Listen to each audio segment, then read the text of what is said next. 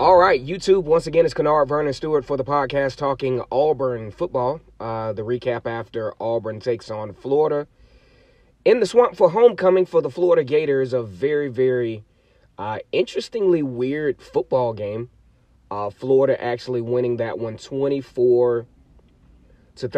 Pretty much about all the improbabilities that you can expect in a very peculiar football game where Auburn and Florida tied for 4 turnovers apiece, all of which were costly for both teams. As a matter of fact, helped to manage to keep both teams in the football game, as Auburn and Florida were literally in a stalemate up until the final quarter.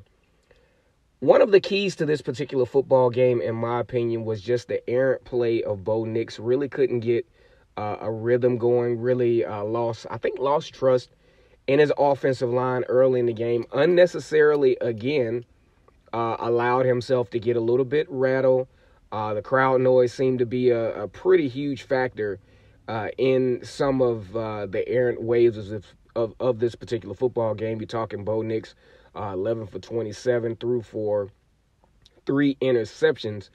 And 2 of those, if I remember correctly, were actually in the red zone. Very costly interceptions, very costly because instead of, say, the opportunity to get 7 points or even 3, you come away with nothing, and then, Florida starts to, continue to create more momentum, continue to wear on the defense, and so. Another huge thing, I think, for the Auburn Tigers, especially on defense, as well as they played, still susceptible, still prone to give up the big play.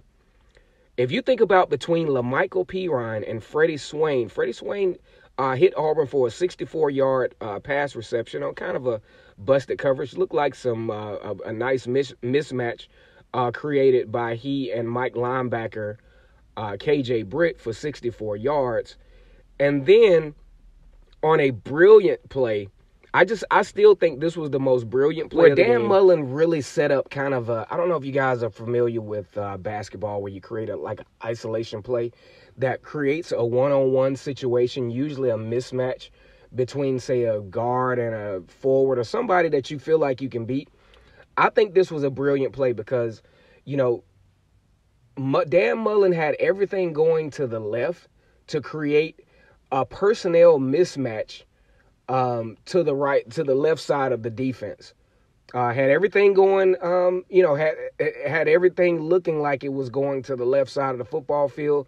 Then, in an ISO delayed type play, gives the ball to LaMichael Pirine, to where he had 2 one-on-one matchups, one with KJ Britt, who missed the tackle, and then another with Smoke Monday. So really, it was LaMichael Pirine against 2 guys versus LaMichael Pirine against the, interior defensive line and the linebackers. It basically spread LaMichael Pirine out, giving him an opportunity to make a play one-on-one, and he cashed in on that for 88 yards. But if you think about the combination of Freddie Swain and LaMichael Pirine, you're talking about 160-plus yards on 2 plays. And considering the totality of that, 398 total yards for the Florida Gators, that was 38% of Florida's offensive production on 2 plays. Proved to be very costly for the Auburn Tigers. Now, what does Auburn have ahead? Well, you got a bye week coming up this week, 5-1 in the SEC. Undefeated, actually, in SEC West play. So that means Auburn basically still controls its own destiny, with Arkansas ahead, Ole Miss ahead.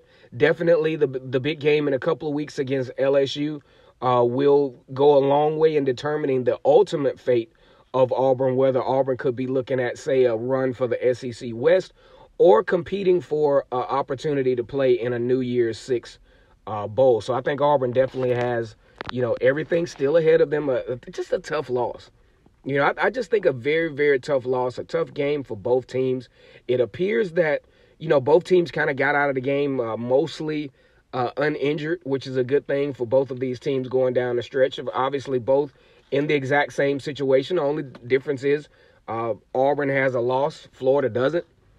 But Florida has a tough stretch ahead as well. You're talking LSU, Georgia, survived the first test against Auburn in a very, very sloppy manner. Four turnovers apiece. That's something that both teams are going to have to clean up. But a very, very brilliant day for Dan Mullen to take what the Auburn defense gives him. My only disappointment in Gus is I just don't think he was patient enough. I don't think he, trusted to continue to run the football to create some opportunities. He kind of got impatient in this particular football game. And, Bo Nix definitely didn't help the cause as well with the turnovers. But either way, Auburn has a lot ahead. Look forward to continuing to cover Auburn football. Got a long week, especially with it being a bye week. We'll get caught up on some recruiting news. Auburn definitely needs to get a defensive end in this recruiting class really quickly. Once again, it's Kennard Vernon Stewart here for the podcast Talking Auburn Football.